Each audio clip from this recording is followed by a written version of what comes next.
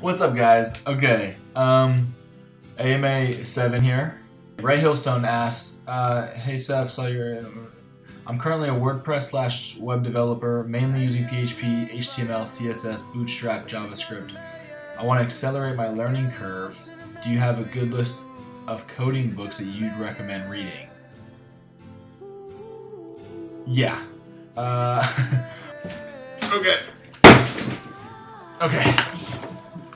So the question's a little ambiguous because you didn't really say what exactly you wanted to, what language you wanted to learn exactly, so I got a bunch of them. Alright, I'm just going to start here. If you want to learn Ruby,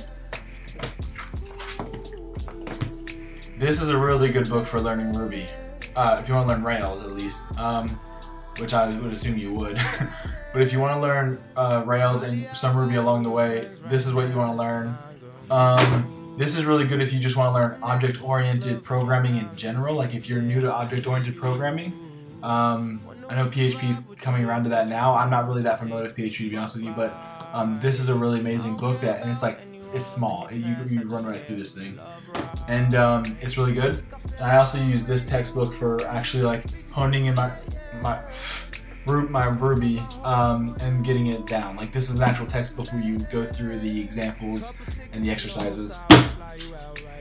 If you want to learn Java, I really enjoyed this textbook. This was basically what we used for my advanced Java course, and I ended up just keeping the textbook and just paying the $100 whatever for it, which, but I mean, this is a good book, and I literally went through every single chapter of this book.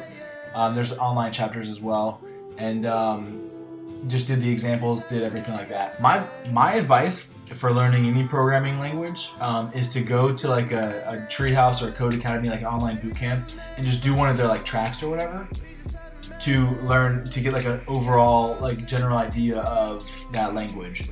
It's patchy when you do it that way, so then you want to go through like an actual textbook and learn the rest of it. So you want to like get the general idea, but then you want to go through a textbook and go through, do the examples as you go.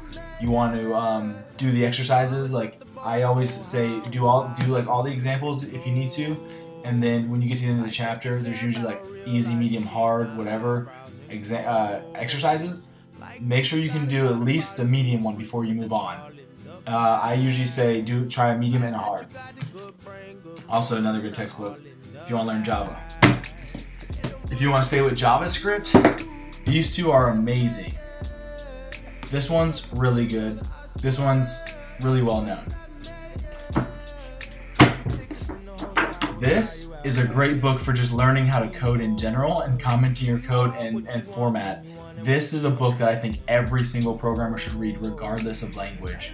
But yeah, those are some books. I hope that answered your question. But yeah. Alright guys,